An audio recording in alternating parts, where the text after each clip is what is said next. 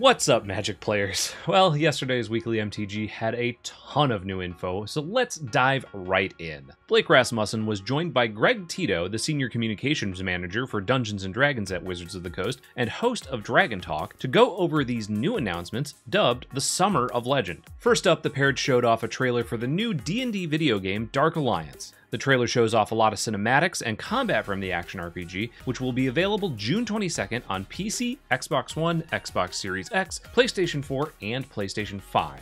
Modern Horizons 2 was next up on the list, which had its release date pushed back by a week. With the new release date of June 18th, Weekly MTG will start some previews on Thursday, May 20th, with full previews starting the following Monday, May 24th. Since this is a supplemental set with mostly reprints, the previews will only last about a week, and the full image gallery will be updated June 2nd. The enemy fetches were shown off, featuring the original artwork and with the two different treatments that will be found in Modern Horizons 2. Continuing the trend started with Throne of Eldraine, there will be extended art versions of the cards, and since the team thought that the old border treatment from Time Spiral Remastered would be a hit, they decided to use that frame again for Modern Horizons 2.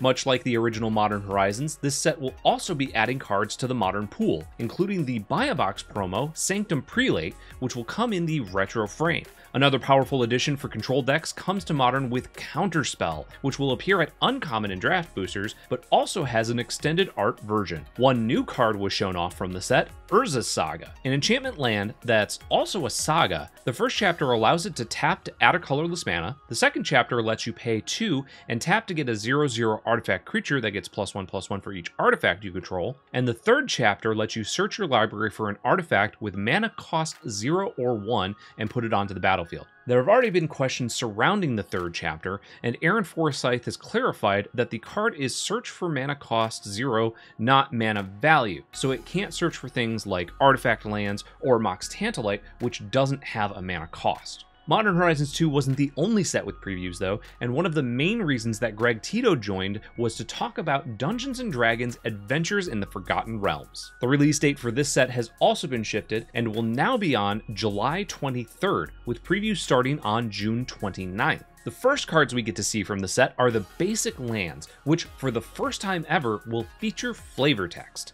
Each piece of flavor text is written like a prompt that would be provided by a Dungeon Master. Some of the most iconic items, spells, and creatures are also being translated to Magic. Portable Hole in D&D is a small cloth that can be expanded and placed on a solid surface to create an extra-dimensional 10-foot hole. In Magic, it's an artifact for 1 white that exiles target non-land permanent an opponent controls with mana value 2 or less until it leaves the battlefield. Power Word Kill is a high-level spell that instantly kills a creature in D&D, and in Magic, it's an instant that can, well, kill most creatures. The creature type Halfling is also being introduced to Magic for the first time, as shown on Prosperous Innkeeper. It wouldn't be Dungeons & Dragons without some of the title creatures, and they picked a big one to show off. Tiamat in D&D lore is the queen of evil dragons, with 5 heads of different colors representing each of the chromatic dragon types: white, blue, black, red, and green. Sounds pretty familiar. The Buy a Box promo will make heads roll with the equipment Vorpal Sword. Finally, the frame treatment for the set will show off some classic D&D monsters with a classic rulebook, frame, and artwork just like this Beholder. I don't know if you can tell, but I'm really excited for these ones.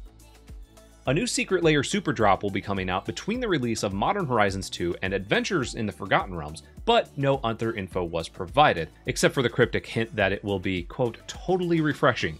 My guess? Mountain Dew Gamer Fuel Secret Lair Drop.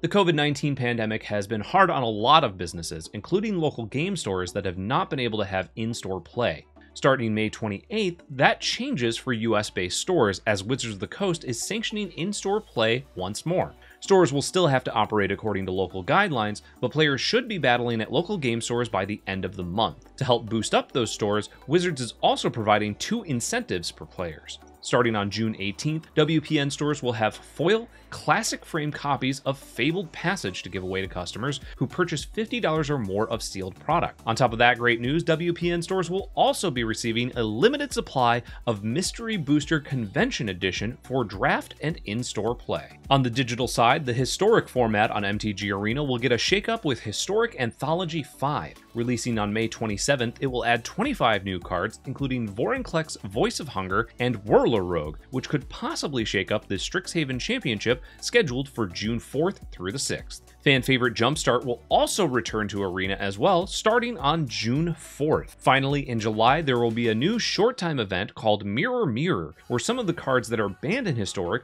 will have rebalanced versions available to play. That's your Magic the Gathering news for today, Friday, May 7th. I hope you have a wonderful rest of your day. I'm Jeremy Knoll, and this has been Split Second.